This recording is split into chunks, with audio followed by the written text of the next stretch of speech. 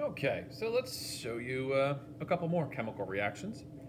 Um, I'm going to do two chemical reactions that are both going to use hydrochloric acid. And this is 3 molar hydrochloric acid. It's a decent concentration. Um, if I were to get this in my skin, I'd have to wash off pretty quickly, otherwise I'd start to feel that tingly burn. If I were to get that in my eye, it would be a problem. That's why, of course, I am wearing safety goggles. When we use acid, a lot of the times in chemistry class, we have baking soda on the sideline, sodium bicarbonate. The reason we do is because baking soda neutralizes acid. Does a great job at it. And when that happens, that chemical reaction happens, there's a set of products that are given off, and it's very easy to tell what's going on with the reaction. So let's show you that. So we have the hydrochloric acid, clear, colorless, liquid, solution. It's aqueous because the acid is dilute in water.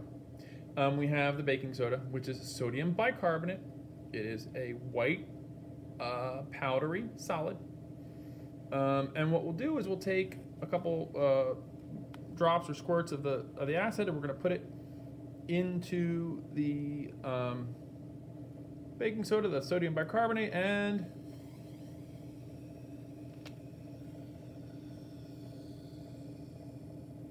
definitely got that fizz.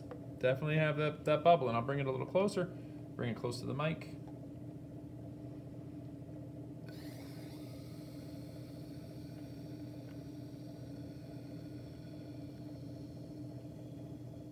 Okay. So we have lots of bubbling going on. And we still look like we have a lot of solid at the bottom. And we don't know if that's extra just baking soda or if that's something else.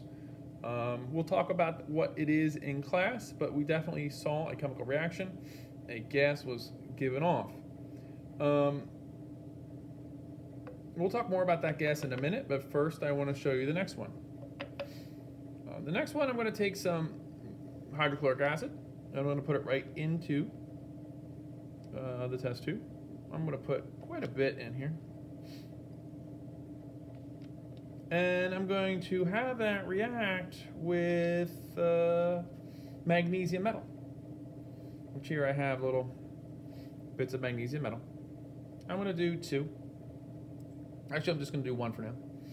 And I'm going to put that in the acid, and it bubbling and bubbling and giving off a gas.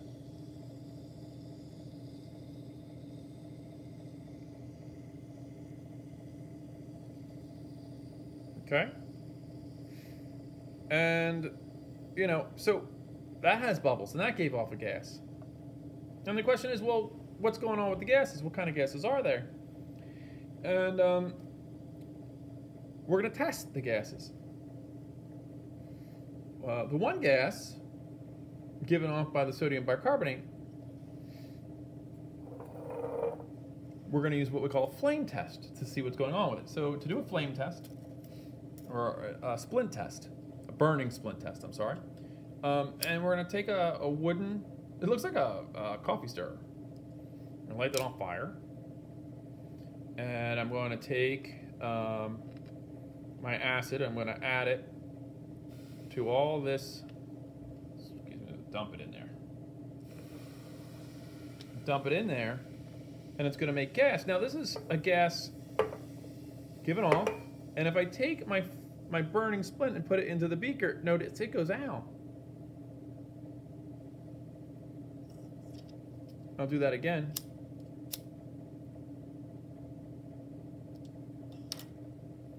And there's plenty of baking soda in there. So I'm going to add some more acid and make a lot more gas. And that gas, because I know what it is, it's a dense gas, so it's pretty much staying in that beaker. It's not escaping. But if I put the burning, let's get some of the, there we go. Put the flame into that beaker, notice it goes out. And when that happens, it could be a test for carbon dioxide. This is filled right now with carbon dioxide, and carbon dioxide does not let burning happen because it pushes out all the oxygen.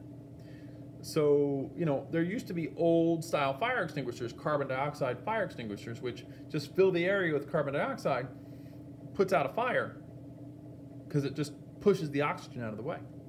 So when you have a burning splint test and it goes out, probably carbon dioxide gas given off. Now, if I do the same kind of test for the magnesium and the hydrochloric acid, for that gas, so I'll light it up.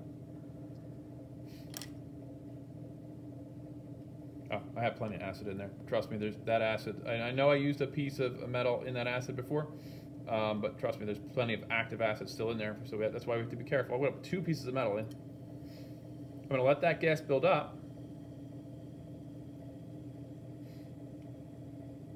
Let it build up in that test tube. I can kind of see it wisping out the top, and I'm going to put the burning splint right over the top.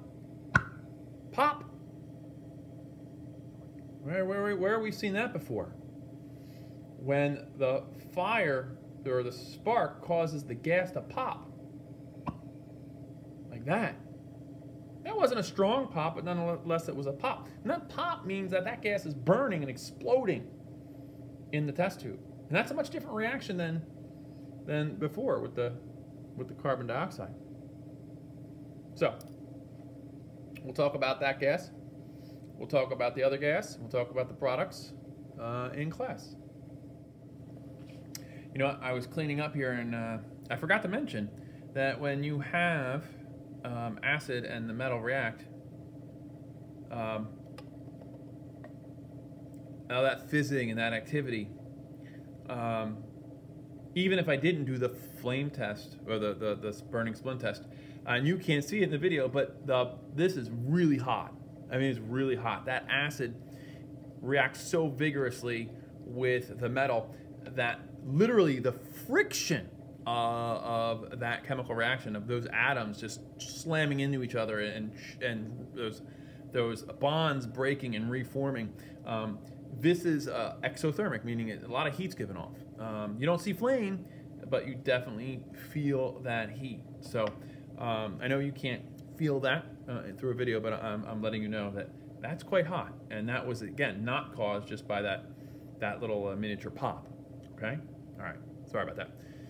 All right. See ya.